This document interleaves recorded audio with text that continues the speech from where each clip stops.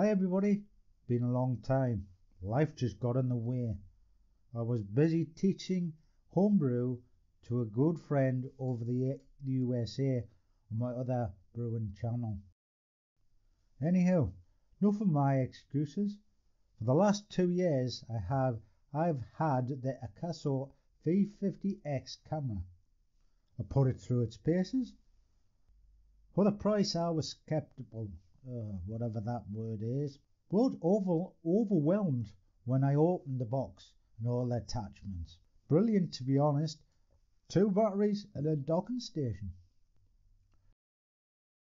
Primarily I wanted to use it along with my iPhone camera in the home brewery, but I tested outside, links below.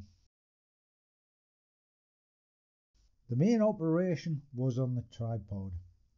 Now, if you stick around to the end, I will explain what I like and dislike on the V50x. But today, a new camera on the block arrives, the Akaso EK7000. Straight out of the blocks, this won't be an in-depth video same as the V50x was, just an overview of what you get, basic operations, etc. I aim to mount the camera on a cap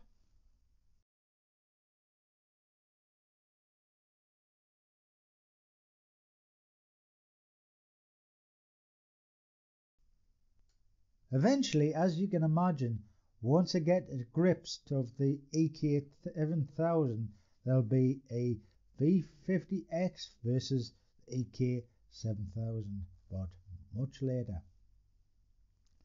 And of course, link to my other brewing channel. You can do it, homebrew it.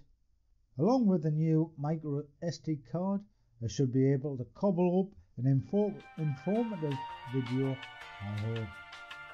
So without waffling as usual, Brian, let's get into the fun and games with my new battered brain, and let's see what the EK7000 is all about.